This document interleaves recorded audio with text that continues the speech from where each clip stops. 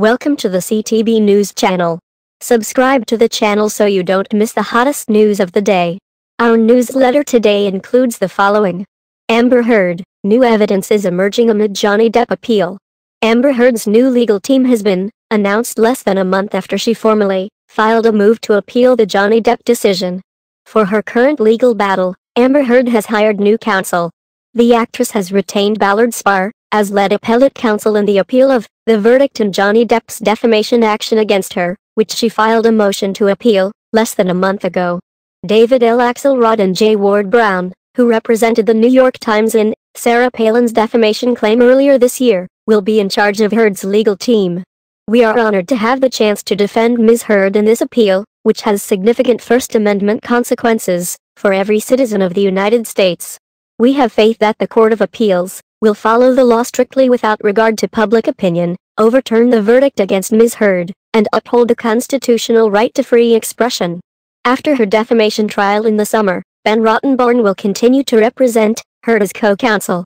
But Elaine Charlson-Breedhoft has stated that she will be withdrawing from the case.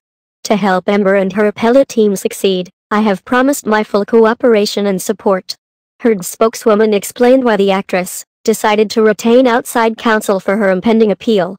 A representative for Heard remarked, paraphrasing a famous quote, that the jury's ruling was not the beginning of the end, but just the end of the beginning in terms of defending the right to free speech. As fresh information emerges, it becomes clear that a new attorney should be retained for court proceedings. The defamation trial between Johnny Depp and Amber Heard concluded on July 1 in Virginia. The jury deliberated for over 6 weeks before finding Heard guilty of defamation and awarding Depp $15 million, $10 million in compensatory damages, and $5 million in punitive damages.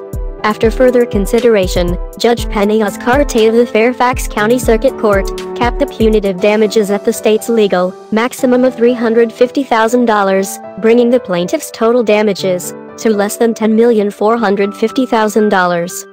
Heard was awarded $2 million in compensatory damages in her countersuit. However, on July 22, Depp filed a notice of appeal challenging the $2 million defamation decision in favor of Heard. The ruling was extremely good for Mr. Depp, his attorneys claimed. Mr. Depp thinks it's time for all sides to heal and move on now that the verdict is in.